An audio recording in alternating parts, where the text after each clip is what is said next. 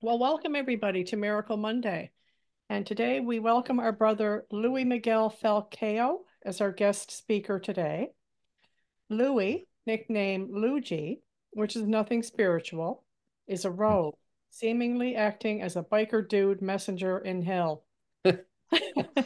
Today's topic, as described by Luigi, is a crazy story about me and A Course in Miracles. I'll tell you a crazy story about how A Course in Miracles came into my life and why I seem to create more forgiveness lessons amongst the course community than anyone else teaching the course. Luigi hosts ACIM South Africa, a group dedicated to studying the non-dualistic mystical teachings of the Christ mind, so that we all remember that through forgiveness, we will knowingly be the one self who is the Holy Son of God. The Facebook group is a radically uncompromising and unapologetic Facebook group of non-dualistic mystics, rogues, illusionists, and batshit crazy people on their inward path to awakening from the hellish dream of separation. All sinners are welcome. So we welcome you, Luigi. I keep thinking about Muji, and then I think, no, Luigi. You go ahead and just take your time and let it fly and do your thing. Yeah, thank you for inviting me and really glad to meet all of you and blessings to all of you. So I'll start right away. So disclaimer, everything I'm about to tell you is not true. Okay, we'll start there. So don't believe a single word I tell you, but it's a good story. It's just like a bedtime story. So um, I was born with past life memory in total detail. As a young boy, I remembered having been on this planet countless times. And some of my memories were little snippets, just little scenes, but some of them were lifelong memories. I mean, at the age of, as far back as I can remember, at the age of 4, I knew how to drive a car. I remembered smoking cigarettes, something I wanted to do this whole life, which I only started in my late 40s.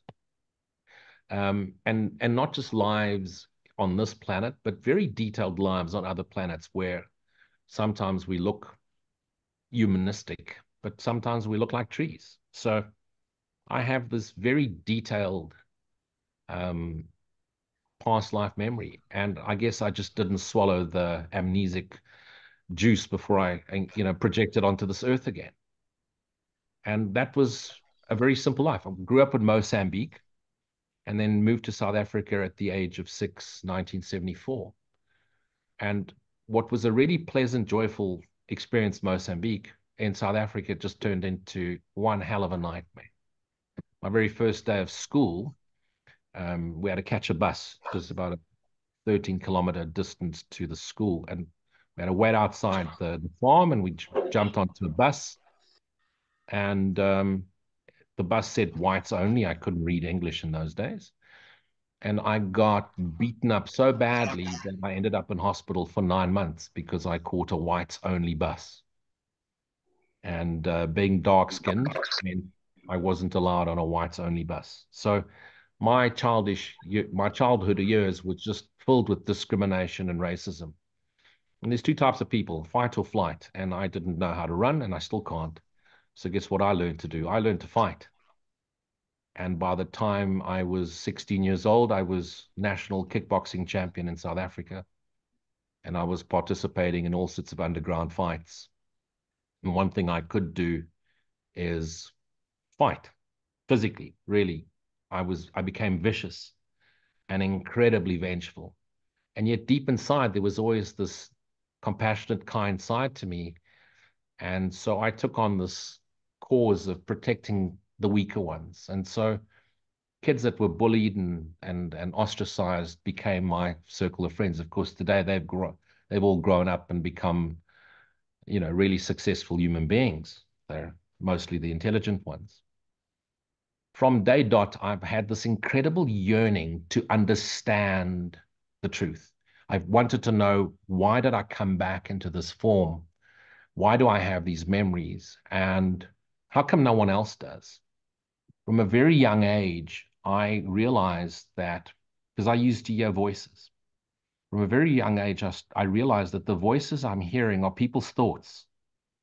And people think some horrific things. They'll smile and say hello, and back of the mind, they're thinking, I hope this kid doesn't know what I'm thinking. He's just freakish. And so it was very hurtful to hear thought or to see the symbols that people are imagining. Um, I then had a very interesting episode at the age of 9. I used to see this being, and I had no idea what this thing was. And this being one day appeared to me physically in my bedroom, or so the psychosis appeared. And this being called me Urialilu. He didn't call me by my name and introduced himself as Uriel. And he would refer to me as Urialilu, as in a cluster of group names, and would refer to me specifically as Michaelilu. Now, my second name is Miguel, so I assumed he just couldn't pronounce it. And this being then stayed with me for most of my life, up until my mid-30s. Whenever he communicated with me, it was always incredibly accurate. So from a young age, as a young boy, and I made a shitload of money and bought my first motorcycle that way, I would be able to tell people what happened to them in total detail. I could communicate with their past loved ones. So I was learning to be psychic, and it was incredibly accurate. Dates, places, names, in total infinite detail. Pretty soon, because there weren't sonars and scans back in those days, a pregnant woman would come to me to know the sex of the baby, and I was never wrong. Total accurate, and I would even say, your daughter or son wants to be called so and so, and she wants to be named after your grandmother that lived in whatever, and became freakishly accurate. And as many people as were interested, they were just as afraid of me. As I said, my life was incredibly violent. So growing up looking different and sounding different and being dark-skinned in a predominantly conservative, racist, white community meant it was a physical threat all the time. As I said, my first day of school, I got beaten up so badly because I caught a whites-only bus that I spent 9 months in hospital, lost my eye and ruptured spleen and broken rib cage. So from a young age, I learned to ride a motorcycle, and I was riding to school every day. Deep within, there was this desire to truly understand, why am I doing this? And why is there such vengeance? And why is there such cruelty? And nothing I read, I mean, as much as I read the Bible cover to cover 30 times and a variety of Bibles, I just couldn't get the answer. I had a really close relationship with my Catholic priest. I was an altar boy, believe it or not. And he was really open to this because he was a Second World War tank commander, and his tank had been struck by a German shell, and everybody in the tank was killed except him. He lost his toes. And in that instant, he had a vision. He saw Mother Mary leopard crawled out, was taken care of by French farmers. And so he had this vision. So when I spoke of my visions and I spoke of the things I was seeing, he wasn't closed off to it. And him and I would often have these wonderful discussions about what God is, the nature of reality, and so forth. From a very young age, from 9, 10 onwards, I was already having these conversations. And after a while, I actually was invited to hang out with the monks. And I used to sleep out at the monastery in Rustenburg. It's about 150 km from Johannesburg, every weekend. And I would hang out with the monks and the brothers. And I really was interested in understanding the nature of God, the nature of reality. Anyway, fast forward to my final year of high school. And in South Africa, you had two choices when you finished high school. You either went to study or you went to the military. And I didn't have the money. I'm a policeman's son. And so I had no choice. And I ended up in the police special forces and spent 9 months in Angola, which was a war going on the border of South Africa. My very first day out into the war, I watched one of my closest friends get blown up right in front of me. So my life was just a series of these really harsh experiences, which just drew me down into sorrow. It's just getting more and more hurt by all these experiences. Anyway, I managed to finish that service, and I decided to go and study architecture because I'm creative and I can draw. Believe it or not, as an architect, studying architecture, I paid for my studies working part-time as a bodyguard. How's that for a paradoxical juxtaposition, you know? And that was life. And by the time I was 29 years old, I was a millionaire. Ambitious and driven, and I had every conceivable toy and the Ferrari and the watches and the expensive suits and the model wife. But man, I was so miserable. I was so unhappy. No matter what I put my mind to, I could achieve it. I could imagine it, visualize it. I could make it manifest. If I wanted something, I'd buy it. If I wanted to turn something around, if I wanted to grow a business, it was just visualize, imagine, believe, create. So whatever I wanted to create, I created. And then lucky for me, at the age of 33, I was diagnosed with a brain tumor around the pituitary gland, an uncurable. That was it. You're going to die. So I set whatever I could in motion. I made sure that my family was taken care of. I bought my sisters homes. I bought my brother a home. I bought my mother a home. I made sure there was money set aside for my nephew's educations. I made sure that my wife was going to be taken care of. And then I just sort of resigned to the fact, this is it, I'm going to die. Fell asleep, went into a coma, and that's it. That's all I remember of this world. Next thing, I'm back there, back in the spirit world. And this time round, it was an experience that I hadn't experienced in my past life recollections, is that I got to ascend to a certain group level. There was only 6 of us in this group. And I recognized this being that I'd been seeing throughout my life as one of that group.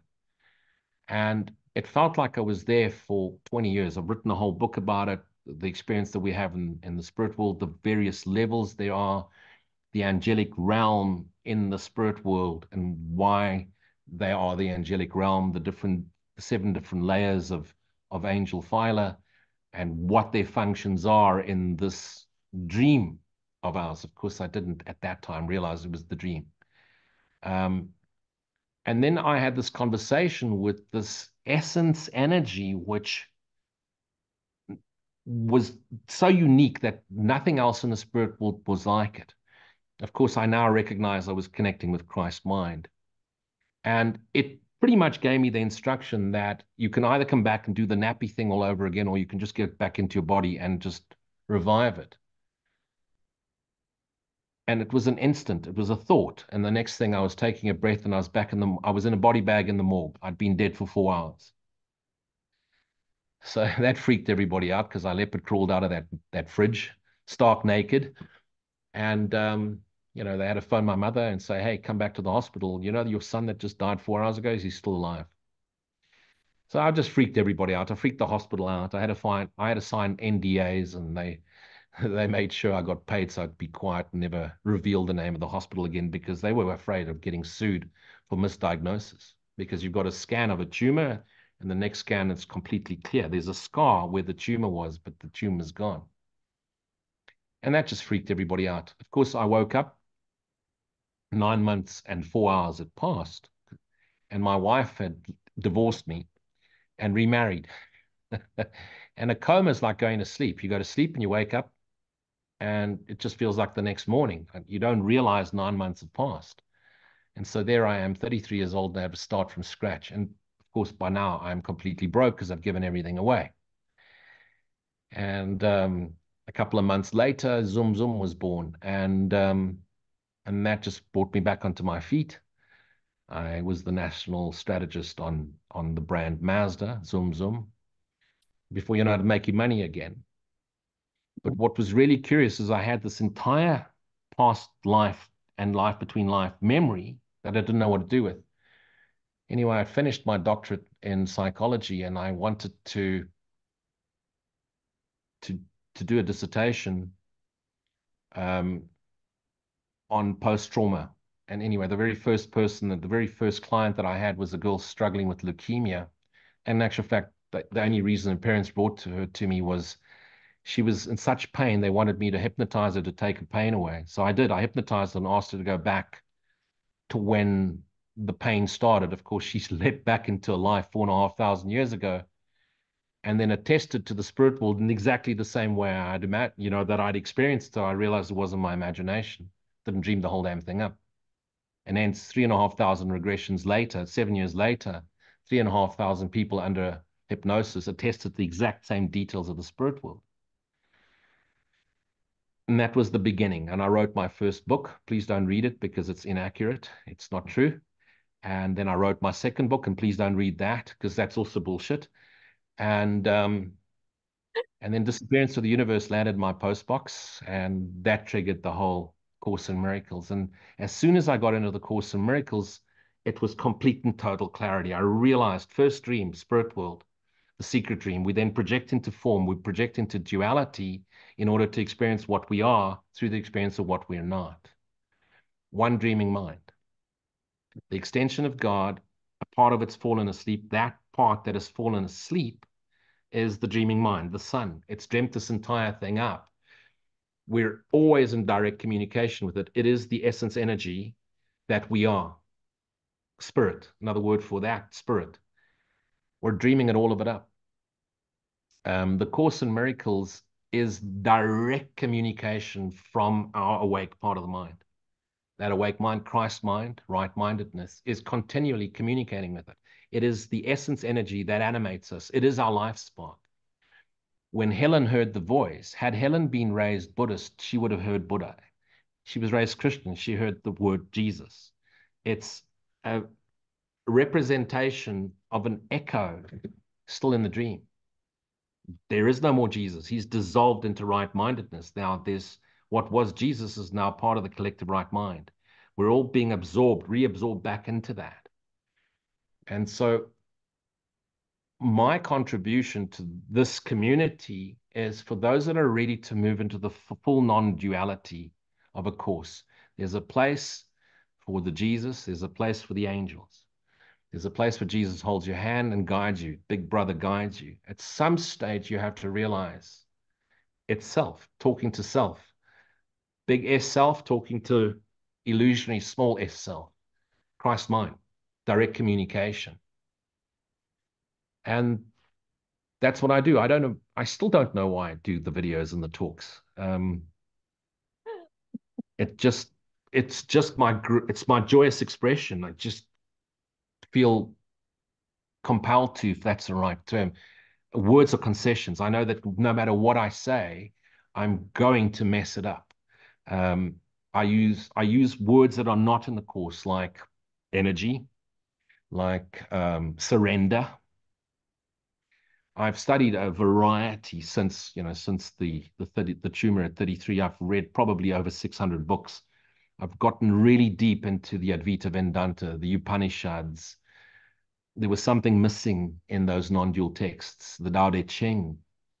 What the course has done for me is it's given me the tool to make peace with my forgetfulness, to make peace with my choosing to not remember myself.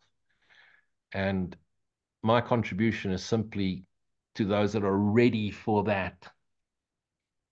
No more Jesus. Jesus and I are one. I and my Father are one. Christ self, one indivisible self, the eternal extension of God's love. And I know that sometimes I really do piss off the community, but hey, it's a gift, because if you're having to practice forgiveness after I've said something, then I've just offered you a great opportunity to remember yourself. And that's about it. That's all I really have to say. And like I said, forget about the whole story. In my last book, which is, so the first book was A School Called Earth, throw that away. In the last book, I've called it A School Called the Universe. So the first part of the book is pretty much The School Called Earth, explained from a non-dual perspective. Second part of the book takes us straight into non-duality and brings in many of the Advaita, Taoist, and Course in Miracles non-duality understanding through. I've written it for people that are looking. I haven't written it for the Course community. The Course community doesn't need to read anything but the Course in Miracles. I've written it for people that are getting onto non-duality but not finding answers in non-dual books, where it could be incredibly disruptive, because if nothing means anything and all you see is meaningless, and you don't give people a bit of hope, you don't offer them the opportunity for full transcendence while realizing nothing is real. And we need hope until we become the hope bringers. Beautiful. And that's what I was hoping that a school called the Universe would do. It's doing incredibly well, and hopefully it'll be translated into German and Spanish soon as well. That's me. Any questions, anything you want to ask? Thank you so much, Luigi. Now, I just wondered, and I know Lloyd is going to say something here, but right at this juncture, I'd like to invite anybody that has any questions to feel free to put your hand up electronically, or you can always type it into the chat as well. We're just going to open this up now and let the Holy Spirit, whatever, we're just going to do our thing like we always do. Go ahead. No, I wasn't going to say anything. Okay. I mean, Luigi said it all. I mean, it's so precise. It's really, it's truth. One extra thing I'd like to add is, actually, Lloyd, both you and Steve have touched on this, so bear with me if I'm regurgitating, is we have a tendency to nitpick. And so, one of us says consciousness and the other one says awareness. Rupert Spira, for example, uses the two synonymously. I make a big distinction between consciousness, which is to me ego, dreaming mind, and awareness, which is Christ mind. Right. But ultimately, does it really matter? Because the ultimate truth is silent stillness. Right. Yeah. And abiding in the presence. And one of the things we tend to do as course students is we compare teachers. And that's just pure judgment, of course. And we like to find fault. And, it's like the church and community who everybody's the enemy and everybody's out to get them. And if we become that, we're in trouble. Yep. What I find, if I read something that I disagree with or has a different spin on it, I just smile. I do what the Holy Spirit does. Smile and simply do nothing. Just smile. What inside us has the need to criticize and comment and say something negative or say something stupid? If you were to say something that is new to me or I disagree with, especially if I disagree with it, it reinforces my understanding and my belief. Do I have to comment? Do I have to criticize? And if you say something that I agree with, well, it reinforces it. So both ways you win. But the minute you get into judgment and attack or criticize, you're just straight back into the dream. Imagine I go around telling everybody that believes in angels that angels aren't real. Angels are just fragmentations of the Holy Spirit appearing to us in a palatable way. If someone needs to believe in an angel, they need to believe in an angel. Ultimately, it's refractions of ourselves, one indivisible self. But people at some level need the Jesus, the symbolic holding of hands and the angel that guides them or protects them and has their wings around them. Allow people at their own time. I mean, what is it that we need? We need patience. We need compassion. And we need to be quiet. Not shoot everybody down because they have a different opinion. And especially, let's not get into comparing teachers. There's 8 billion on this planet, 8 billion thought streams. And imagine spokes of a bicycle. Some appear to be going in completely opposite directions. We all converge on the very same center, which is the self, which is the Christ, which is the extension of God. That's what's important. Let's look for the commonalities as opposed to find what's wrong and what's different or what's right. There's no right and wrong. Yeah.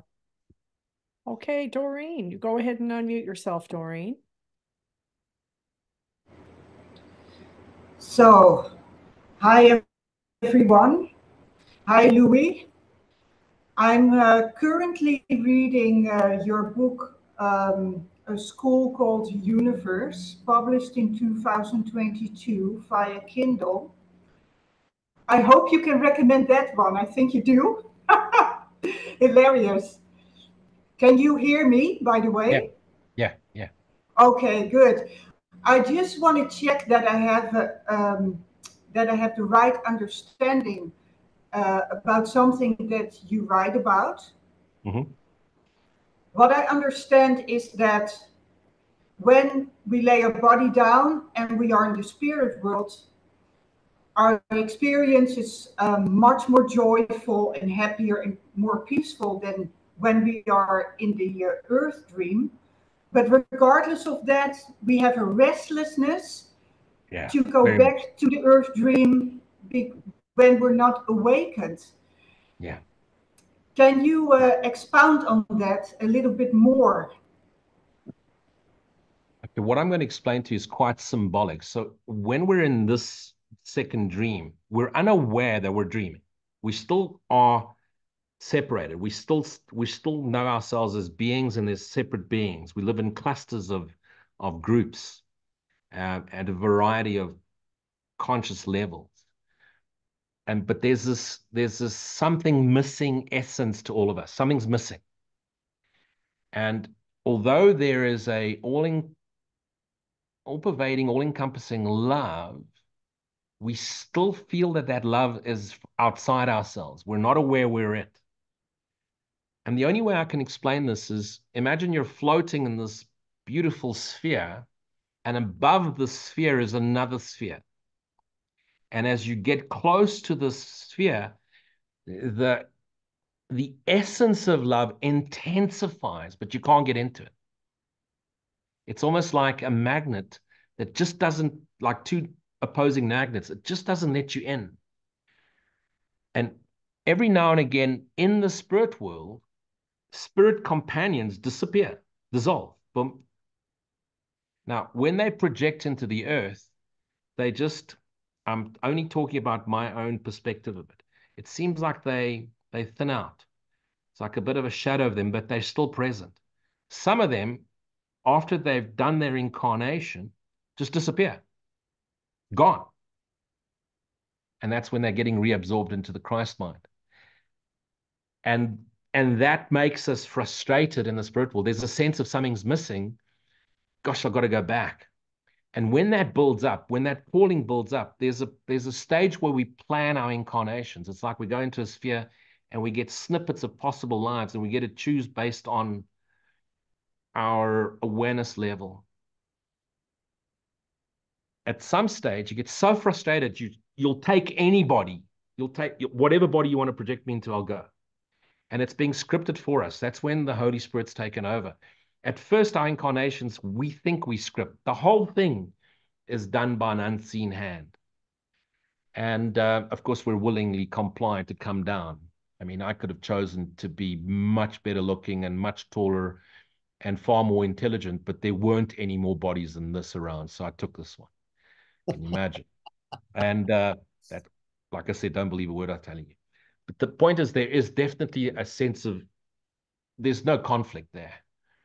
And, but there's this frustration, and there's this, everything in the spirit world is vibration. So there's no physical word, because there's no mouths. We're just energy. Everything's a vibration. And thought, and I don't know if you can call it thought, but we're instantly aware. If you ask a question, it's instant. At a stage in my spiritual journey, when I died of the brain tumor, I remember wanting to meet with the essence energy that was Buddha. And the minute I don't know if you can say the word think, because it's the words now, it just don't explain it. But the minute I thought Buddha, the essence energy, which was Buddha, was instantly in front of me. And I realized this is the Buddha energy. And in an instant, I had his entire history on this plane. And so it went. I then wanted to meet with Ramana Maharishi. And in an instant, his essence energy was available to me. And then I wanted to meet with Jesus, and I couldn't find Jesus. There was no Jesus in the spirit world. Right. Fuck! Yeah. Suck. What? No Jesus. And why not? And the minute I said, why not? It's because I'm Christ. I'm not Jesus. And the minute I said Christ, I was taken to that sphere, and I couldn't get into it. And I realized That sphere that I couldn't get into is Christ. And instantly I recognized what was Jesus is now Christ. It's beyond this realm. We can't access it because there's something missing, and I couldn't wait to go back because I realized there's something to recognize. And now remember, this is all happening in the realm of imagination, dream mind. So each one of us is going to have a different experience of that plane. So in that plane, I don't have wings, but I have a Harley that never runs out of fuel. In that plane, you may be riding alongside me, and I'm imagining you're riding on a Harley, but in your space-time mind reference, you're on a unicorn. We're going to experience the spirit world in our own subjective reality, in our own unique way. You could be sitting having coffee with me, but you're drinking Jack Daniels in the spirit world, and both of it tastes terrible because there's no taste. So we crave, especially those of us that have very strong recollections in the spirit world of having incarnated, we crave experiences. And so we crave experiences because we realize it's the paradox, it's the duality that brings us into a higher state. So spirit in the spirit world are a variety of colors. So the less conscious ones are like a yellowish color. The higher conscious ones are almost pitch black. They're like a star, like the stars at night, like you've taken a piece of the sky. And what we're all aware of in the spirit world is if you project onto Earth as a yellow being, you come back blue. You jump 3 levels in color. Your spectrum of awareness rises exponentially when you travel to Earth. When you go to other planes of physicality, you come back and yellow becomes dark yellow or maybe orange. But you go to that Earth plane, you come back and you jump 2-3 levels. It's an incredibly harsh plane, but no matter how terribly they fucked it up on Earth plane, they ascend quite a lot in the spirit plane every time they come to this miserable. And we get warned, as spirit beings, we get warned, don't go there. It's going to be harsh. It's not a nice place. But I also want to explain this. What a lifetime to us here in the spirit world is like you're having a cup of coffee with someone, they get up, they go to the bathroom, and they come back. You don't miss them. So when people think that their loved ones miss them because they're back in the spirit world, they don't miss you at all. You've just gone for 2 minutes. No one misses someone when they go to the bathroom. It's really an entire life. Yeah, feels like 3 minutes. As I said, I was physically dead for 4 hours in this plane. In the spirit world, it felt like I was there for 20 years. Time is not linear. But the challenge about this whole spirit world thing, and I mean, I got caught up with it for at least 10 years, is really understanding the nature of the spirit world, is we completely miss the fact that we're dreaming. That whole thing, the whole spirit world is first dream. And we're unaware that we've hidden sin, guilt, and fear. We're unaware that we've actually hidden it. And we've hidden it so beautifully that we have to experience it in the physical world. If we were aware of sin, fear, and guilt, and the fact that we'd forgotten our true essence and we'd forgotten our source, we wouldn't incarnate. We'd be too scared to. And so it's been a wonderful journey to full realization. It's like if you go to the spirit world and you talk to one of the angelic types, the archangels are fine because they incarnate. They come through. They very often come through as the baby that dies at month 2 or 3 weeks old. They'll project into form only to give the parents a lesson. But if you move into the higher levels, like the council, there's a council of these slivery things, and you ask them a question, they can't answer you. They haven't got a cooking clue as to what you're talking about. It's like saying to someone who's never eaten ice cream, what does ice cream taste like? They just don't know. They don't know what ice cream is. And that's the frustration. And that's the beauty of the dream, because Spirit's calling us. And that frustration we feel there is the love. It's the polarity of that frustration is the love we feel here. It wants to extend. There it wants to know. Wow. And we get warned. So while you're physically here, there's only about 10, 12% of you maximum. 10, 12% of you is being projected. You project 12.5%, you come through autistic. It's too much info, can't cope. And then we really mess up the formula often. We do this on purpose. So the world's going through a whole woke, gender crisis, for example. We are aware of that. So we project.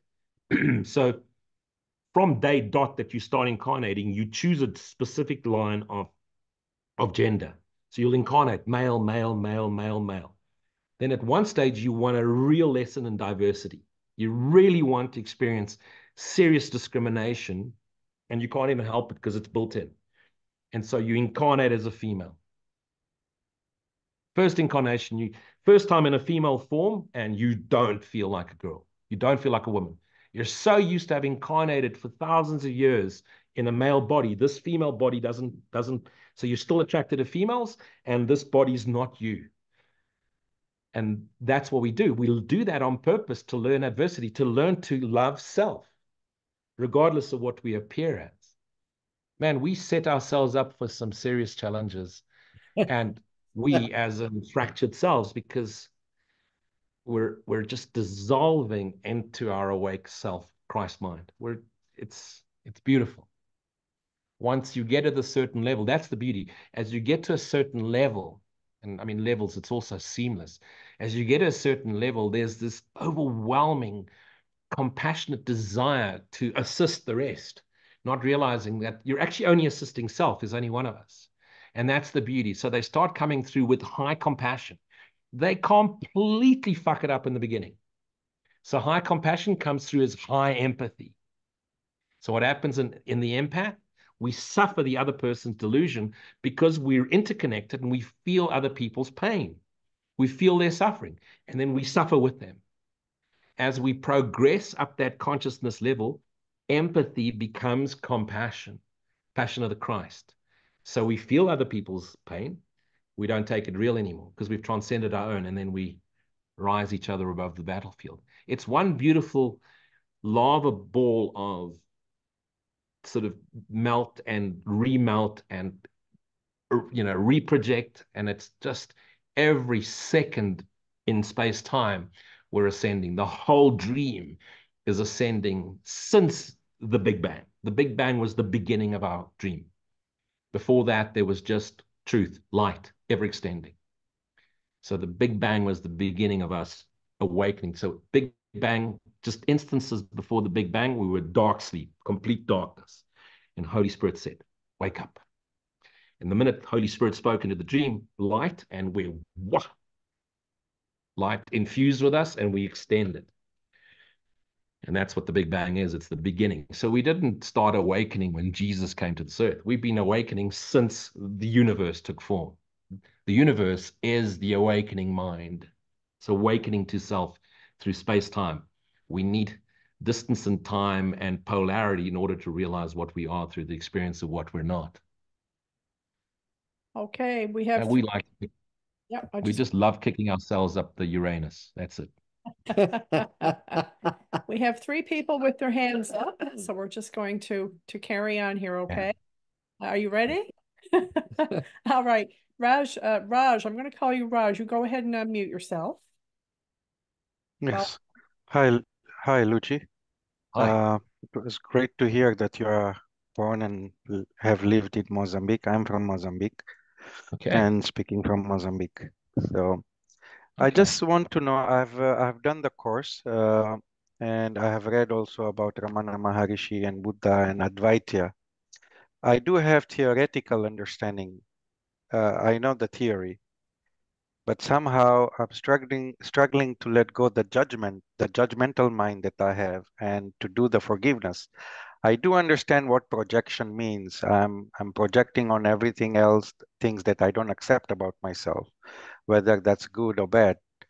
But sometimes as I enter into interaction with people, I become very defensive, judgmental, right and wrong, black and white, and all this duality takes place. Now it is so intense, and because it's interacting, later on, of course, as I go back and I'm alone, I start having all these self-judgments again. Like, I should have kept quiet. I should have listened rather than giving my opinion.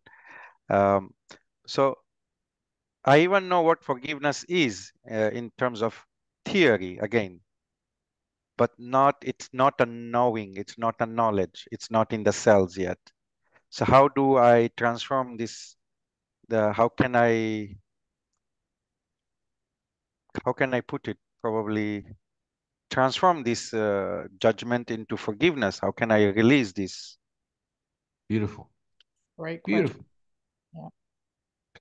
Yeah. Roger, it's actually incredibly simple. You're going to kick yourself now when I tell you this. Stop trying. Just stop. Of course it's concept. Of course it's theoretical. True knowing is silent. You want to hear the truth? I'm now going to tell you the truth. The whole truth and nothing but the truth. Here it is.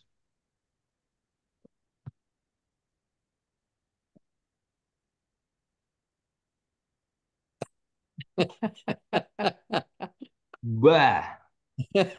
Lie. So you're aware, you're becoming aware, you're catching yourself afterwards.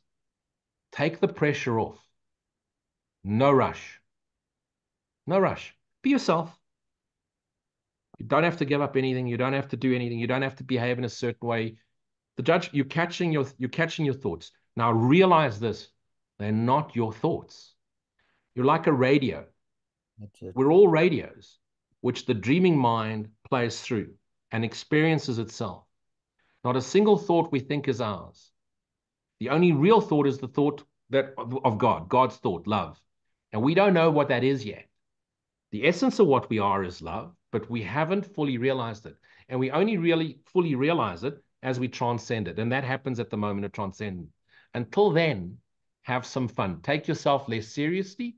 If you lose your shit, you lose your shit. If you catch yourself afterwards, don't beat yourself up for having lost your shit. It's all okay. The most important thing is be kind to self. Be patient with self. Be compassionate with self.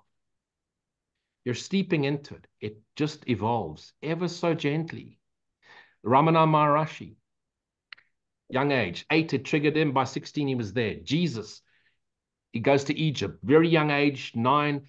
He goes through the whole initiation process at the age of 13 in Egypt, transcendence. These fractures of ourselves came through already highly, highly awake. They came for one last incarnation. In that second final incarnation, you find that polar opposite and the two of you meet. When you return from spirit world, those two come through as one. An avatar as two polarities. Adam and Eve, the spare rib, he finally gets his spare rib back. Okay?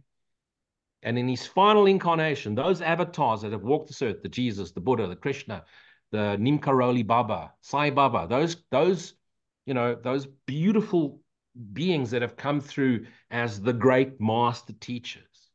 In their final incarnation, avatar, the masculine and the feminine are fully joined, no more judgment.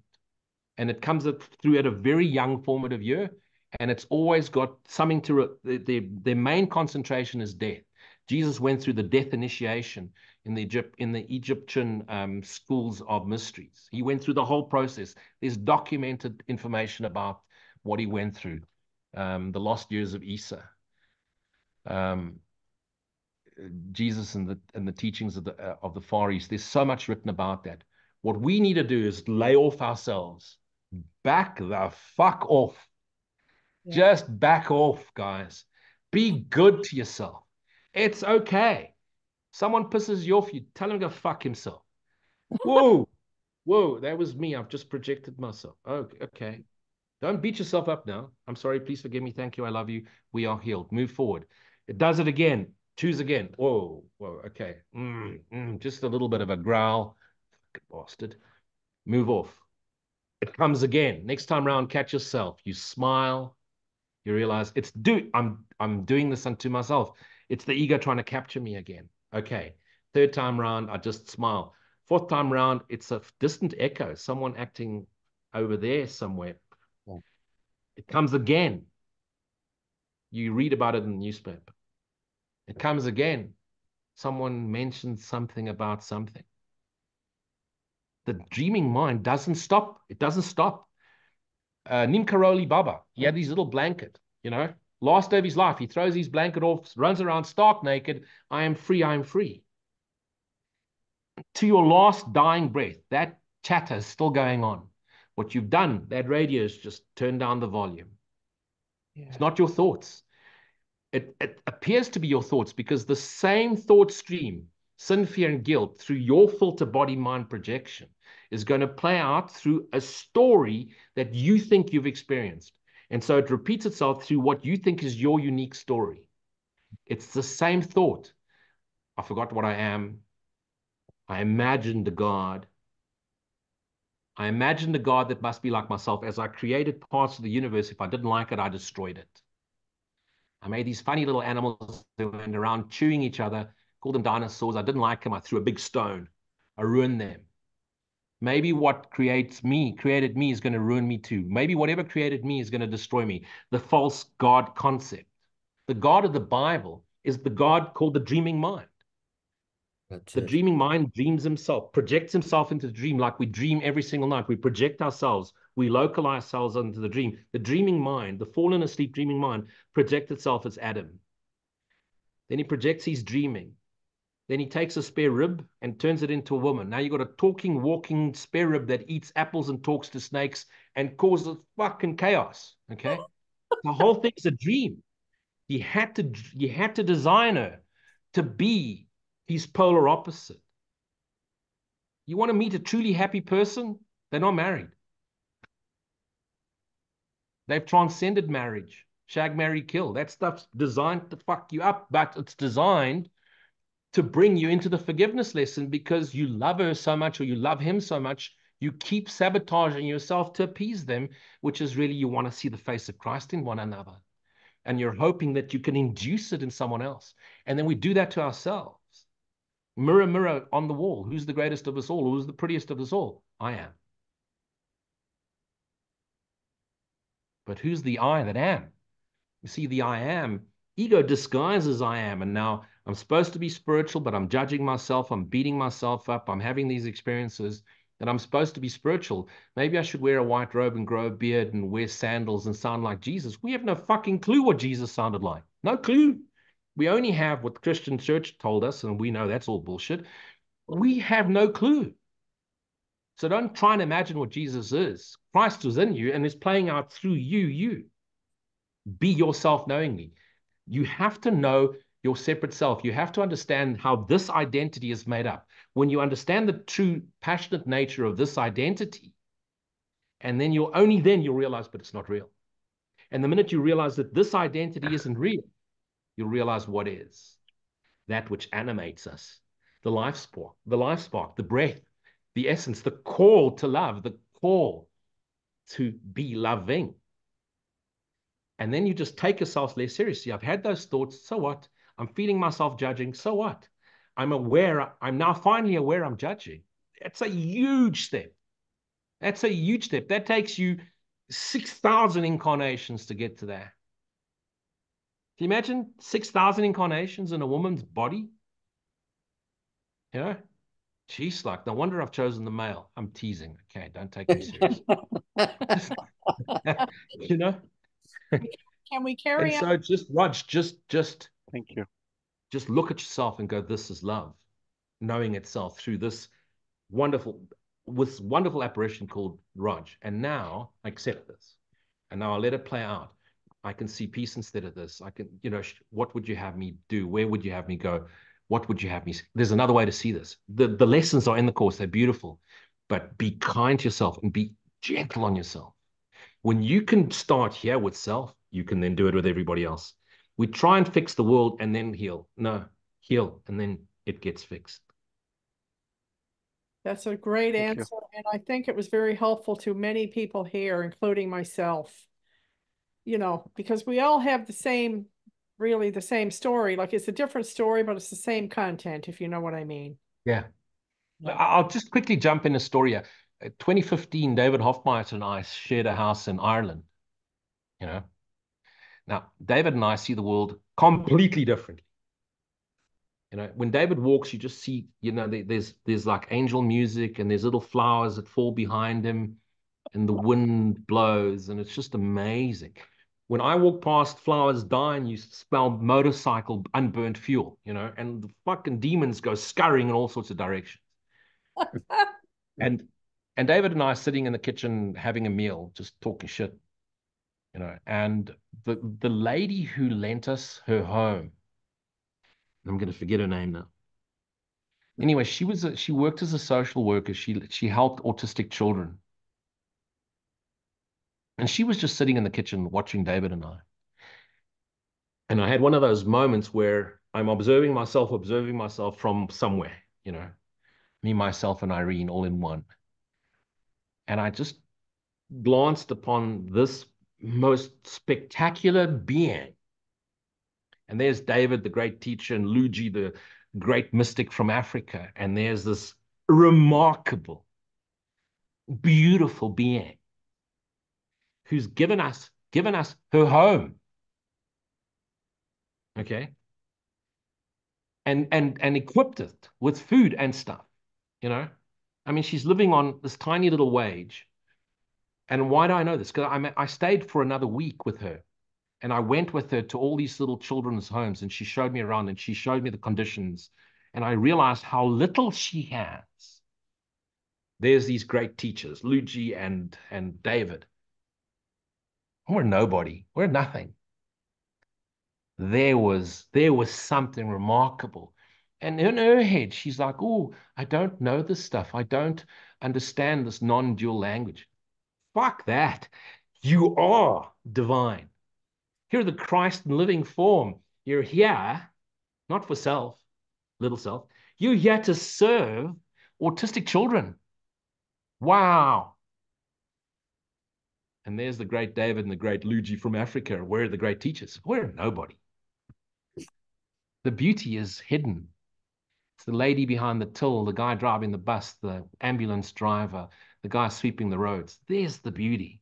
This is just blah, blah, blah. Love I it. love it. I love it. Oh, Anna, I do believe you're next. Go ahead and mute yourself. Yes. Okay. Hello. Hi. Hi everybody. I'm from Sweden. So it's kind of new in these groups. I perhaps you already have answered my question, but I will take it anyway. And I will try to keep it short. I have been ill a lot, and last 6 months I've been like in a dark space of deep regrets, guilt, self-blame, grief. And I'm like, then I found the course and it resonated a lot in me, like that no other like spiritual teachings has done. So I'm trying to understand what forgiveness is. And I'm beginning to understand what like true forgiveness is. And it's about changing my perspective. But I'm still like getting in. Some days I can just get so much grief or despair because I feel like my life has been a waste. My talents, I didn't have the believe in myself or the courage to like be an artist or a dancer. When I was young, I didn't get much support in my like talents, and now I feel I've started to dance like lately, and I feel, for example, like I just love to dance. I've started folk dance, Linde, you know, new kind of dances with other people.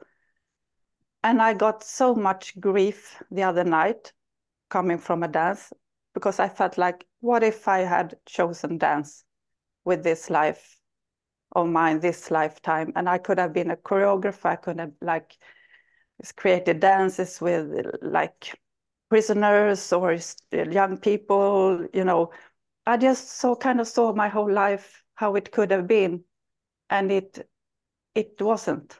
So it like I feel like I have come to this life as a human, as a woman, and it's so much I haven't been able to do because lots of like chronic illnesses or fatigue and stuff like that. And I have tried some. I have painted like therapy and so on. But I think I would like to find some atonement. Yeah, so that I can live in the now and not get trapped in like thoughts about the past and what I have missed. If you can say something about this. I feel like I kind of got humans' emotions. I feel everything so strong, and it's really hard. I feel it's really hard to be like a human being who feels everything so deep all the time. Of course. Thank you for sharing. The whole dream is designed to get us to focus on something that becomes so severe that it completely pulls us in to the pain, the hardness, the judgment of it. I want you to realize that you had to go through all of that non-committed life that you had to get to this point where you now look back and really appreciate, for example, movement, dance. Realize that you're only here, every single one of us, every single fracture is only here to awaken to self. Once we've awoken to self, a byproduct of that awakening to self is the sharing of our awakened self with our fractures. But it's not necessary. As you awaken to self, the mind is awakening. None of us are awakening. The dreaming mind is awakening. So imagine you're dreaming at night.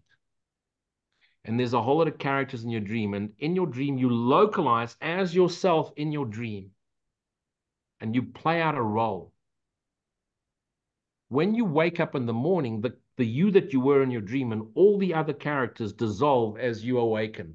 The mind that is awakening, as we dissolve, the mind awakens. We don't awaken. We self-realize that this isn't real. Your life wasn't about how you contributed to this earth. Your life is purely getting to a point where you realize this isn't real. That's it. So beautiful. Okay? Mm. And it had to go through looking back and thinking, I've wasted my life. I could have fixed this. No, no, no. There was nothing to fix. You simply have to get to the realization, this isn't real. I and all of this are the contents of one dreaming mind.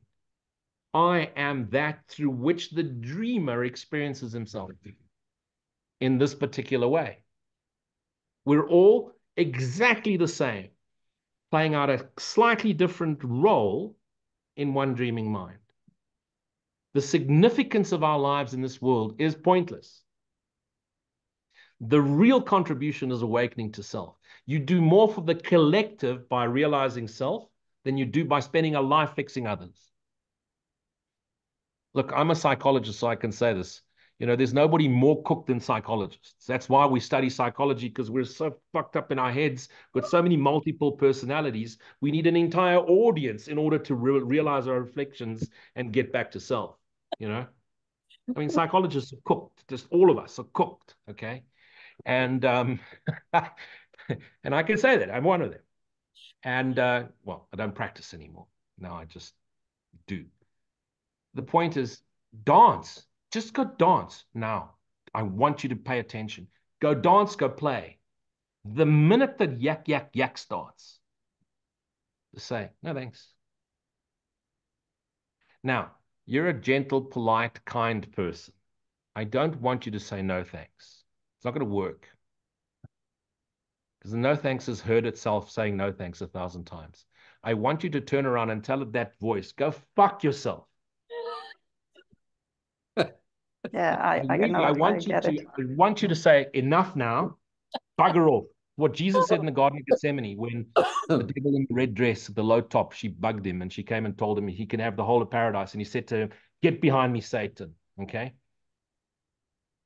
And so what I want you to say is, get behind me, thoughts. No thanks, I'm not paying attention. I'm dancing. You're not going to make me feel guilty. I should have done this. I could have done that. What if I got this earlier? What if I'd been more courageous? No, no, no. All of that was to take me to realize none of this is real, including the voice telling me that I should have and could have and would have. No thanks. But don't just say no thanks. Go fuck yourself. Because I want you to really get into that love. No thanks. No thanks. You're not going to get to me. I've just enjoyed dancing. I've just enjoyed movement. Now you want to pull me back? No thanks. That's where I've been my whole life. No, no, I'm going to dance. I'm going to celebrate the essence of myself, which is Christ, joyous likeness of being. No thanks. And it's not going to happen the first time. It's going to do it again. And it's not going to leave you alone. And so you're going to teach yourself not to take it seriously. And when you do, watch the alignment. Because Christ aligns. It's pure alignment. Surrender to God is align with God. It's accept what is. I accept it, okay? I could have, I should accept it. I'm here now. And now I choose to align with the joyous likeness of being. No thanks. Just straight back. Thank you, really. The vortex, it just pulls you straight back in. It starts with, I know. Yeah. I should have been more sexy tonight, you know. Oh, I should have smiled more. Oh, I should have. Fuck off. Piss off. Leave me alone. I'm just enjoying the lightness of being. And as you conquer it, you can then become more gentle. Remember, the shadow self is just a forgotten memory desperately trying to be remembered. The self is the joyous lightness of being. So we don't want to shout at the mirror for too long, because eventually we're only shouting at ourselves.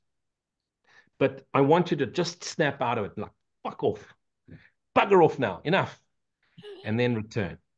And after a while, you can go, no thanks, no thanks. You won't even hear it. After a while, it's like,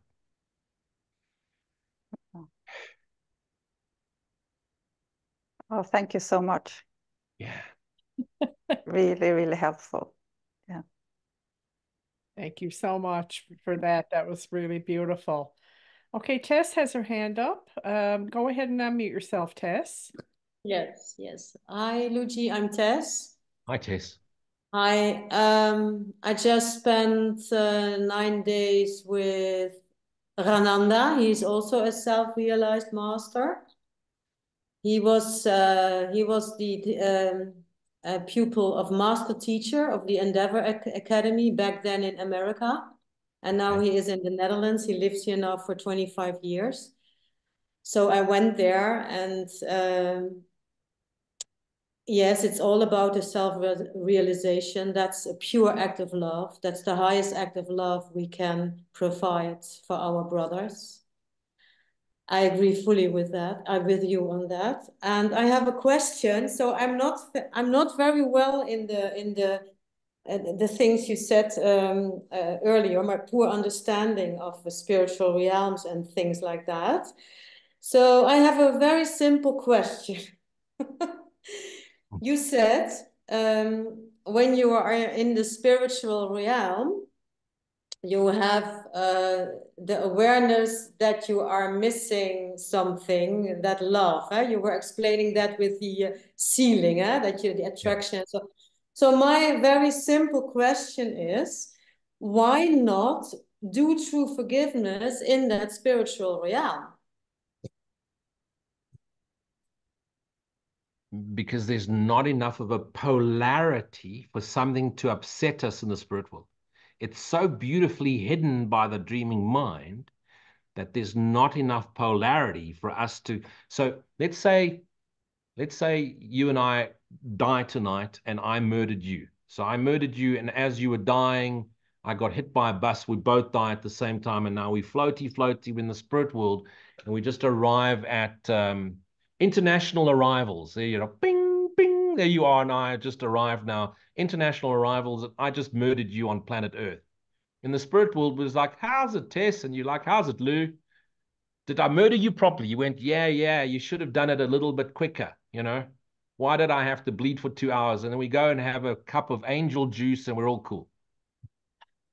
In the spirit world, we don't get angry. We don't get upset because there's none of that enough. We don't have the central cortex and the firing order of the body mind. So there's none of that polarity there. It's just like, okay, we were supposed to play that role. I was supposed to murder you. You were supposed to die quicker. It's over. So there's no forgiveness there. Yeah, I get that, but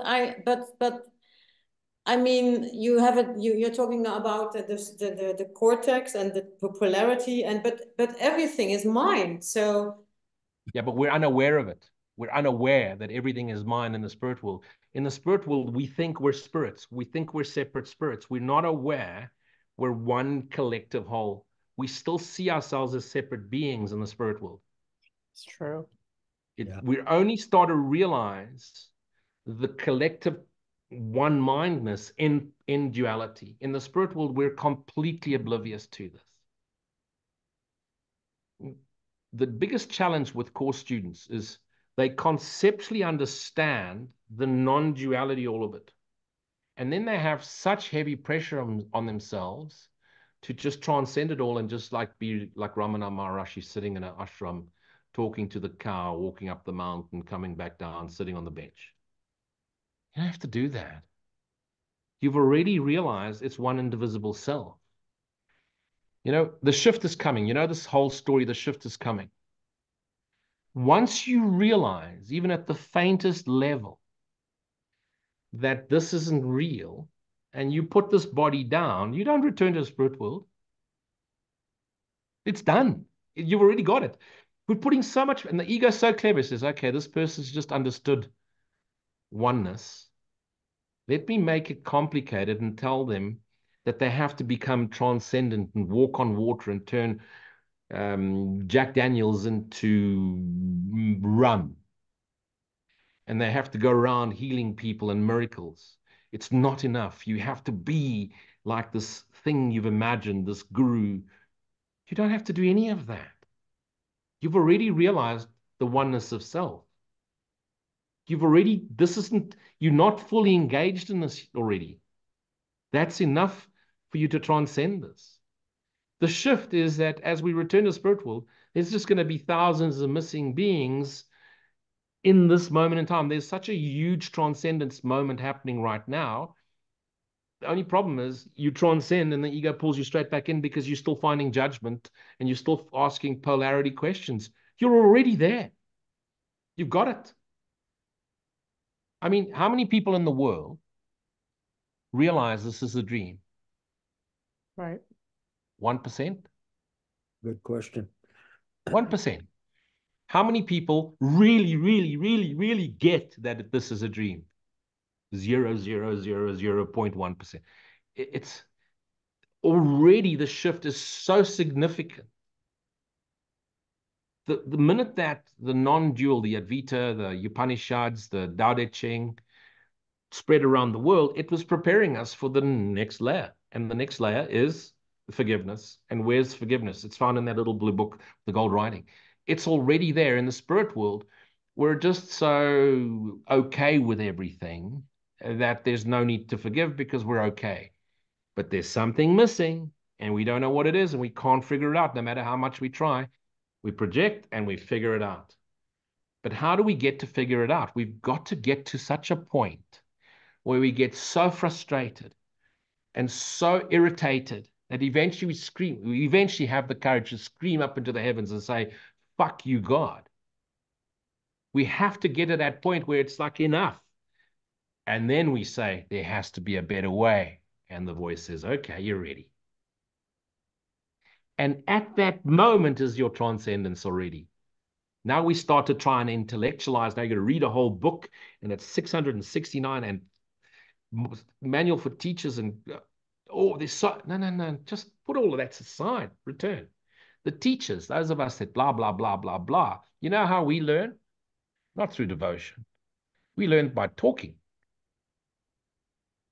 Teachers are they go the furthest round the bend to become awake to self. The student that's quiet goes much quicker. Teachers are we're the ones that teach are the ones that go through the most difficult route And they've got to assimilate so many different concepts in order to put it into a palatable story. Look at a teacher. That person's going through hell. You're already there. Let the idea of I'm not there go. You're already there. The problem is, and why we have a tendency to return, is we still have an attachment. We still want to fix something. We still think we need to transcend something. We still think we're not good enough. Oh, because my master, and he's just so quiet. Ramana's designed Ramana. Luji's designed like this. You know, there's no way I'd have an ashram unless it was filled with cats. You know, human beings irritate me. Cats are just wonderful. You know, I'm great on Facebook because you're at a distance. People want to come around and want to hug me. I want to run away. They want to hug anyone. Hugging leads to 11 minutes, and that's not cool. And we're all designed uniquely. Just accept self. You're okay. Your teacher's designed your way. You're designed your way. I'm designed. We're all designed. Just, you've got it already. You've already got it. Why don't we get it in the spirit world? It's just too nice. It's like baby blue bath water, and everybody's got an ice cream, and there's wonderful music playing, and everything's just cool. And how long could you be happy for without some sort of drama? And that's why we project back. And it's through the projection that we go, yeah, enough of this shit. Yeah, I get it. I get it. I get it. I get it. So we have to do the work here. We have to do the work here. I get it. Yeah. Yeah, I get it. I get it. Yeah, I get it now. You've had it for a long time already, Tess. You've had it for a long time. You know, we all just need gentle reminders every so often. Ultimately, what we get to, all the teachers really doing, Lloyd is typical example. Sorry, I'm Lloyd. I'm talking about you as if you're not even here. Is well, I'm not really here.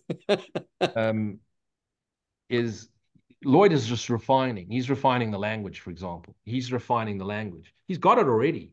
Just refine, and just less words, less words, less words, less. You know, Steve and I have a tendency to. We're not very. What's the word? We don't hold back. We have a tendency to use 10 words for what could just be used with one. Steve forces himself by having shorter videos. Look at my videos. They're 6.5 days long. It's just refine. So true. People are used to watching me talk. If you meet me in my social life, I hardly speak. I somehow doubt that. I very seldomly, I live alone. I have 3 cats. You know, most of my social activity is on a motorcycle, so I'm wearing a helmet. I don't have to listen to someone. You know, I am in an office and I'm in a leadership position, so it's often just pure instructions and getting feedback, sitting in a room, watching presentations, say yes, no, go, don't go. I'm very seldomly in direct communication with humans at the moment. I live a very reclusive life by choice. Yeah. Thank God it is never about the form. Yeah, exactly. I mean, for example, today, I haven't spoken to a single person. In actual fact, I haven't spoken to anyone since yesterday morning. Lunchtime. Lunchtime was the last time I spoke to someone, either on the phone or face to face. Fantastic. Yeah. Now, so practically it boils down on we take our stage of development in forgiveness with us in the spiritual realm. 100%. Okay. Whatever consciousness we leave here, we move into a similar consciousness level there. Yeah. So whatever we still haven't let go of here is what we're going to prepare ourselves for there and then come back. So when you come back, let's say there's 7 levels. Let's just use this as an example. So let's say you're at level 3 and you return to the spirit world level 3. When you come back into a level 2. Use your formative years to set up level 3 and to trigger you into level 4. And then you spend the rest of your mid-teens and 20s reaffirming your level 3, and then you get into your level 4 lessons. Yeah. And that's how we cycle. and I'm talking levels. I mean, it's all seamless, but Yeah, just to put it into some palatable. Yeah, thank you. Yeah, you know why it's for me, why it is important for me, because I know I meet a lot of people who are in the misunderstanding that when they die, they come in the spiritual realm and then everything is forgiven and done, but that's not true, because you take that, you have to forgive everything. I mean, at one point, huh? So you take that with you, and that is what I feel and what I. So you confirmed that now for me. Yeah, the forgiveness, the challenge of forgiveness is the following. Forgiveness in itself is nothing. No. The purpose of the exercise of forgiveness is to bring us into the non-dual understanding. Yes. Is to get to that second last stage. I've done this into myself, and then, oh, nothing's really happened. Yeah. And if we didn't have that process of we think we need to forgive, we wouldn't have gotten to that. I'm only forgiving myself for forgetting, but how can I forget what I am if I am always this? Okay, there it is. Over. But the challenge is that we can practice forgiveness and we think we have nothing left to forgive. As long as we're still attached and we think we still have to fix something here, we're back. If you think, oh, I've got to come back and save the dolphins and feed the children, save the animals or save the kitty cats, you're back. Because there's nothing to save you. There's nothing to fix you. No, I guess the whole forgiveness process is to become aware of what I truly am. That's it. Forgiveness is a sleight of hand, just to make us realize what we truly are. Yeah. So, and that is beautiful. Yeah. And I'm very humble in that regard. That is love. That feels like love. Yeah. Yeah. Thank you. Yeah. Okay, now, Luigi, are you okay with one more question? Yeah, sure. Go ahead, Doreen. You can go ahead and unmute yourself. Unmute and lower hand. There we go.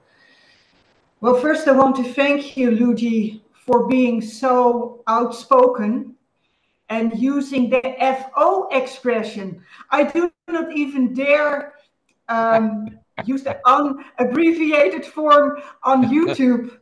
I love it, because it's so in line with what the Holy Spirit has been showing me these past weeks. And I think it's also in line with what you, Stephanie, have been channeling. And that is that we have to stop, really quit playing small and be the bright, very powerful spirits that we truly are.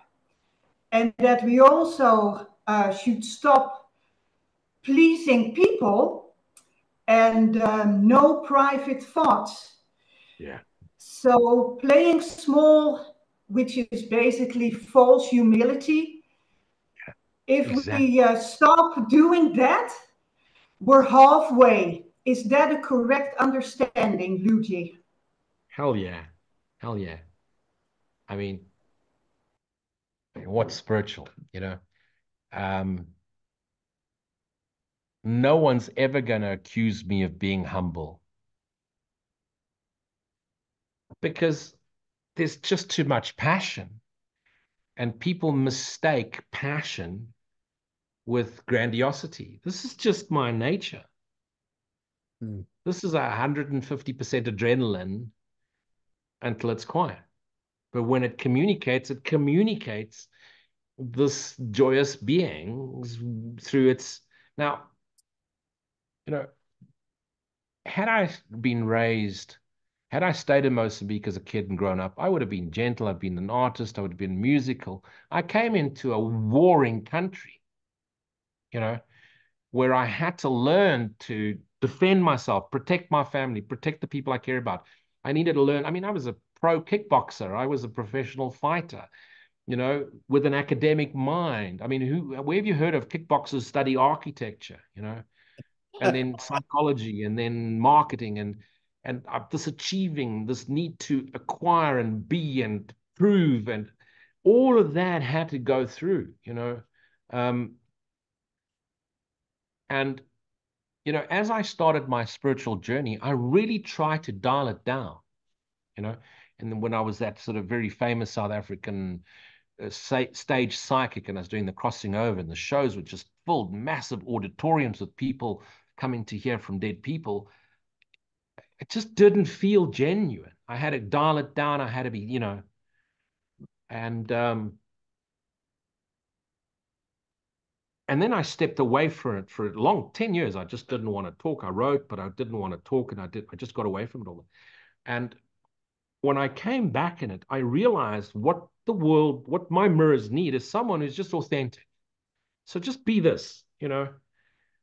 I'm done with the Armani suits. I'm done with the trying to be this. I'm done with trying to, I mean, those of you that know David Hoffmeister, I speak of David because I know him. David just walks in the room and he just smiles. If I walked into the room and smiled, people would go scurrying because it looks like I'm growling. You know, when I smile, I look like I'm about to bite your fucking head off. And, you know, it just doesn't look right. It's like, this is something, if I'm smiling, I'm about to cause chaos. So just I decided to just be authentic. And those of us that have struggled with trying to be holier than that, they're gonna see this mirror and they're gonna go, it's okay. Luigi said, fuck, it's okay. And at the end of the day, it's YouTube. It's your tube. What you say on it, you say on it. Who gives a shit what people think? People think they think. We know they don't think. Who gives a fuck? Really, it's all just bullshit anyway. You know, it's okay if Don Corleone says, "Hey, fuck you," but if Luigi says, "Fuck," oh, it's supposed to be spirit. I'm not supposed to be anything. I'm not trying to appease anyone. And the greatest downfall we have is this idea of the meek shall inherit the earth. The meek can keep the fucking earth. Who wants to come back here in the first place? Keep the damn fucking place. I want to ascend to Christ mind. But be yourself knowingly, as authentically and passionately and with total sincerity. And this is it. You know, inherit the earth. What do you want the earth for when you've got heaven? Right. You're being bullshitted because the powers that be, the powers that manipulate, the fallen mind that is, you know, the fallen mind, it wants you to be meek and a pushover and a people pleaser.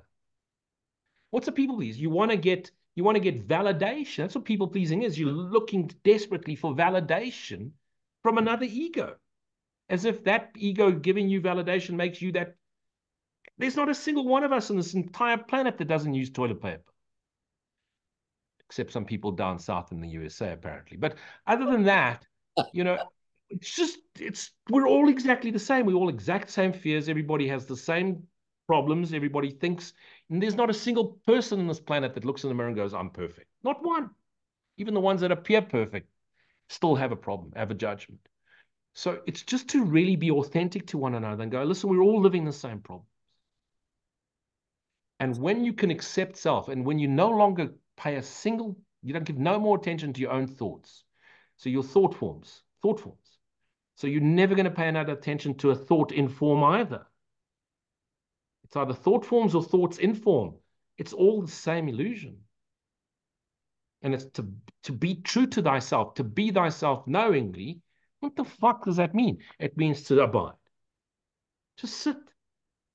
And just get to that point where I realize I don't actually know anything, because there's no one who can know anything. For the one that knows doesn't know anything. Right. Yeah. It only knows and I'm really fucking it up, because now I'm trying to use words for the silent stillness, which is joyous love ever extending. It's impossible. And so what could anyone try and correct you on, fix you on? It's all just concessions of a sleeping mind, symbols twice removed and twice further removed as well. And, you know, we want to be kind and compassionate, and we beat ourselves up. We're not good enough. Shut up. Shut up. Of course you are. The very essence, the life force that animates you is God. Because it's Christ, and Christ comes from God. It's the extension. That is it, you most beautiful being. How dare you beat yourself up? How dare you allow anyone else to beat you up? How dare you hurt anyone? We're one indivisible love. One. And simply forgot. We simply forgot. Now, the Course is going to tell us a story and usurp the power. It's going to go huge. Hey, you're not going to figure it out by trying to figure it out. You're going to figure it out by allowing it to be done for you. We can't fix ourselves. We can't fix anyone. We can't fix this because there's nothing to fix. There's no one to fix. You can't fix an illusion. You can't fix an illusion. You can't fix the world. You can't fix a body. You can't fix a mind that doesn't exist. You simply return it willingly in alignment with what is and always has been. Silent stillness extends. What is peace? Silent stillness. And what happens when that silent stillness blows through? It moves. And as silent stillness moves, it extends. And through this apparition, that extension of silent stillness, the peace of God extends through you, and that movement is felt as joy.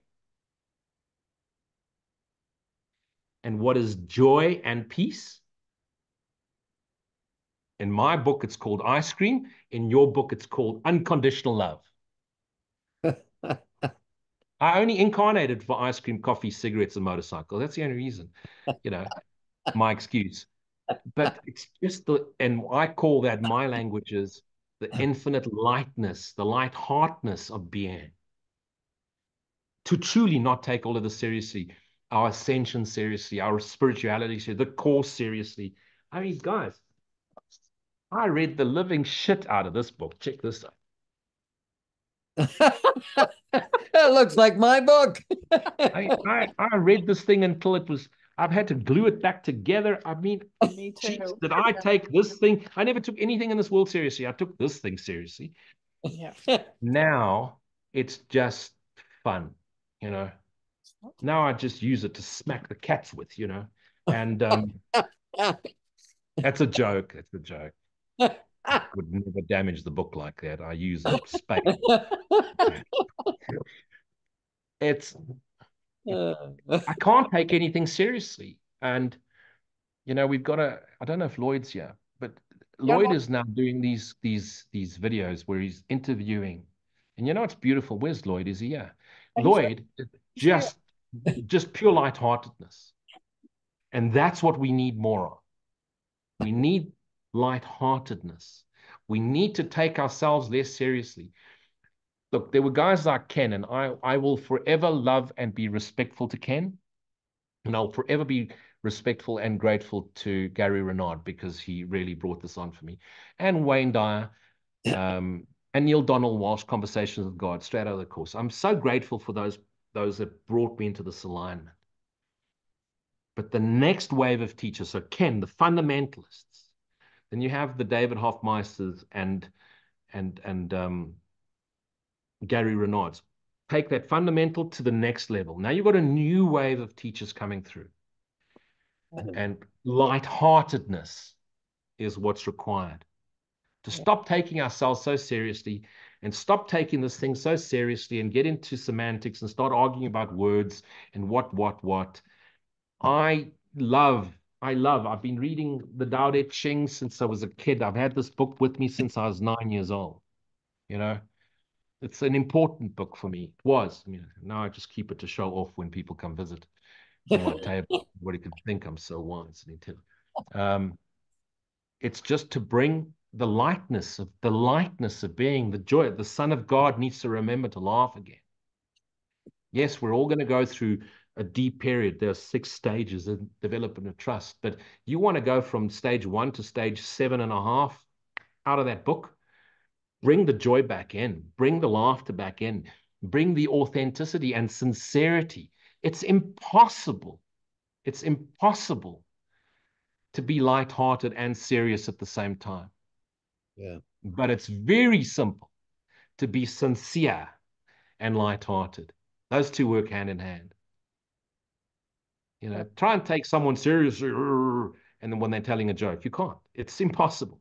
Sincerity, you can bring a very serious subject through with sincerity and laughter. And that's my contribution. I mean, where else? You guys can't arrest me. You know, I'm out of the reach of most course communities. The Foundation for Inner Peace Police can't come to South Africa. They'll get hijacked at the airport. And the Holy Spirit works in mysterious ways. So I can get away with murder here. And what better way to bring, I mean, South Africa, apartheid, all of that horrible, horrible, terrible stuff. Fought so hard against that. And here we are. This is a country where everything is accepted.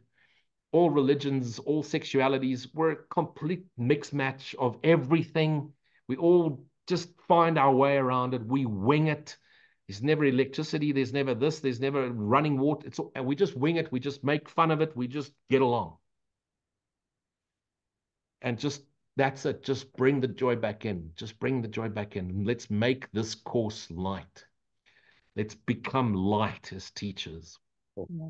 And let go of the self-judgment. Let go of the heaviness that we put on ourselves, this expectation to be. You're never, ever going to be like Ramana or Jesus or Buddha or Krishna or Luji, Puji. Forget it. You couldn't be like this no matter what you tried.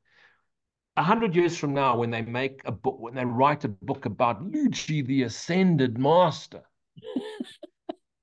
okay, he's gonna be sitting with his hand in that sort of, you know, and his other fingers are gonna do this, you know, and they don't understand why they do that. And someone's gonna write a book because he was talking about duality becoming oneness.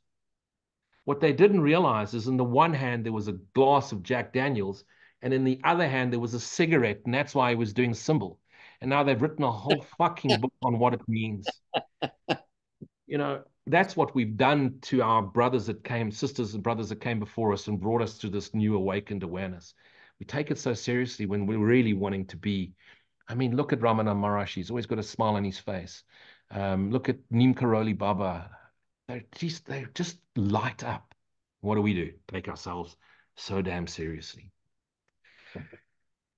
Okay, we're just going to carry on now. One more question, and then we're going to call it a wrap in terms of the video, because we don't want to go over, you know, like 1 hour and 45 minutes. So we're going to. There's no time. Yeah, I know, but I just want to mention that we're going to stop the recording after Tammy's question, but then we're going to stay. Like, we're not going to actually end the meeting, so everyone can do what they want after that. So go ahead and, Tammy, unmute yourself.